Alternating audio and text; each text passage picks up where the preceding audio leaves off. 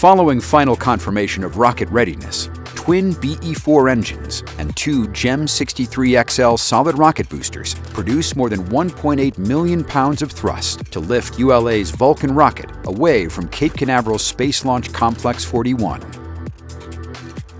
Shortly after liftoff, the rocket begins a pitchover to attain the proper flight path, while minimizing the dynamic pressure it experiences during flight. Vulcan then reaches Mach 1, the speed of sound. With the ability to add 2, 4, or 6 solid rocket boosters, or SRBs, Vulcan can be precisely configured to take any mission to space, from low Earth orbit to Pluto and beyond. These boosters augment the rocket's total thrust at liftoff, adding approximately 460,000 pounds of thrust per SRB. With their propellant expired approximately 90 seconds into ascent, the SRBs burn out, followed by jettison.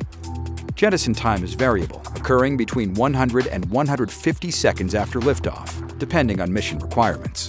Vulcan's guidance system then activates to steer towards the precise target in space. First stage flight continues as the rocket crosses the Kármán line, entering space. With the majority of propellant expended as Vulcan fights against the force of gravity, the BE-4 engines shut down, and the booster stage separates. With the rocket now weighing less than 10% of what it did at liftoff, dual RL-10C engines on ULA's Centaur upper stage ignite. Spacecraft are encapsulated inside a 5.4-meter diameter payload fairing, which provides a protective environment during ascent. Following Centaur engine ignition, the payload fairing is jettisoned. With the first burn complete, the Centaur engine shuts down for a coast phase. Further into flight, Centaur ignites for a second burn, powering the vehicle into a hyperbolic injection orbit.